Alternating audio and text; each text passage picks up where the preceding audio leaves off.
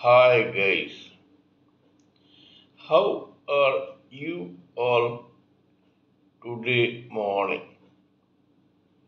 Good morning. Today is 9th May 2023. My name is T.S.V. Raghavan and I live in Chennai, Tamil Nadu, India. This is my spiritual vlog on YouTube. hariboltrsvnectar nectar nectar. In this particular vlog, in all my previous videos, we have been discussing about the knowledge and information that we have gleaned through the study of spiritual books, scriptures, contemplation on the material universe, and meditation on the spiritual universe. This particular vlog or video in this vlog is no exception to that rule. It is actually a mere continuation of what we have been doing in my all previous videos. Hence, please subscribe to this vlog and press the bell icon so that I may keep reminding you of my other videos. Today, let us continue with the discussion about the 5 necessary evils that plague a living entity in this material universe as per Lord Krishna in Srimad Bhagavad Gita. We have already discussed in detail about the first, lust, second, anger, third, greed, and fourth, illusion. Today we shall talk about Ahankara or ego, the fifth and last evil among the first 5. This Ahankara or ego is not exactly the real ego, but it is the false ego. There are 3 types of ego according to spiritual life.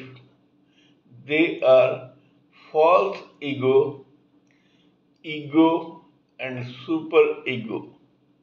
We shall discuss about them in this particular video.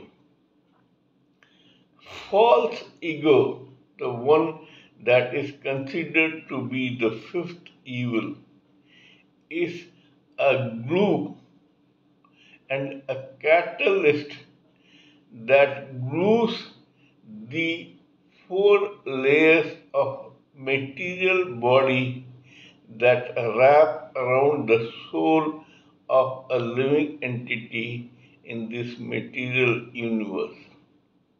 We all know there are 4 layers: causal body of intelligence, astral body of mind, feelings, and emotions, etheric body of senses, and the gross body, which is the front of a living entity in a particular birth. These 4 are glued together by a catalyst called false ego. What is false ego? When a living entity identifies himself or herself with the physical body or the four layers of the material body and considers him or her as the identity in this material universe being that body, then that is known as false ego. When the living entity identifies himself or herself with this body, he or she conveniently forgets that this body is applicable or useful or existing only in this particular birth. The second is the real ego.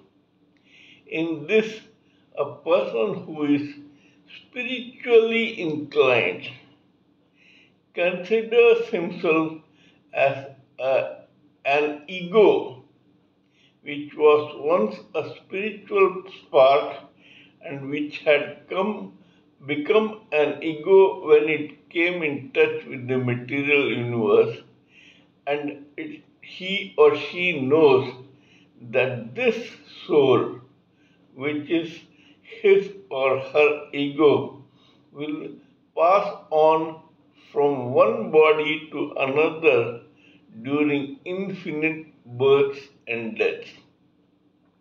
But there is one other ego called the super ego.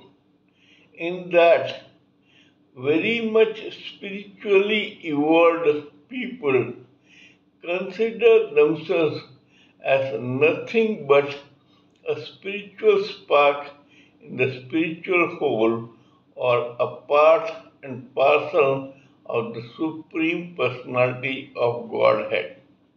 In that process, they blend their identity with the Supreme Personality of Godhead or with the Super Soul, and they don't want to be separated. In that case, it is called super ego. We are discussing about the first part, the false ego. This false ego is born out of a subtle vanity of a living entity towards his or her individuality and illusion of being indispensable and invincible.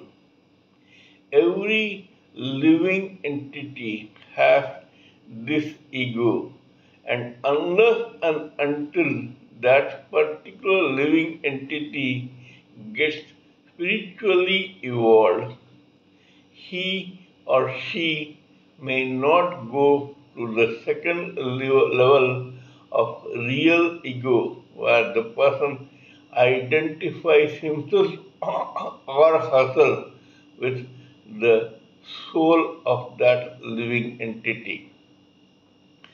Almost 95% or at least 90% of living entities in this world or this society identifies itself with this body of this particular birth. They choose to conveniently forget their true nature as an initial spiritual spark which became a soul, and that's why they are actually souls.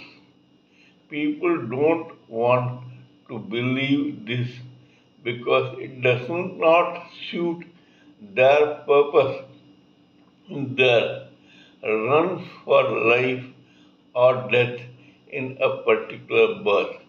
They are too busy in the materialistic life to bother about their spiritual evolvement. They have to keep fighting with the various tensions and problems in life in a particular birth to identify with their soul.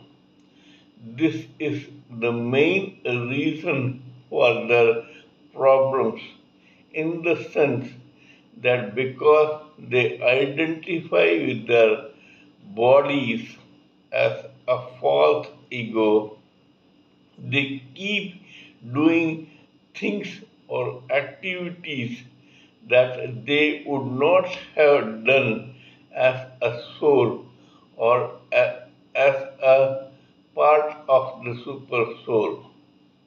It is because they have identified with the body that they commit many things, karma, or other activities which bind them to this material world. When you do something in this material world which is not connected spiritually, it tends to bind you and to add to your sanchit karma. As long as you have not worked out your karma of every birth, you may not become evolved to become evolved to reach self-realization. It is very rare for a person to become spiritually aware during his or her lifetime in between, in which case, because of his or her thoughts and meditation on the self, all the sanchit karma get burned, and so this person becomes self-realized and can escape future births and deaths and get liberated. We all must think about this and pray to God that all our sanchit karma should be burnt in the spiritual fire that we have ignited to become self-realized, so that we may reach the next step of liberation as fast as possible. That is the real aim of life for every human living entity.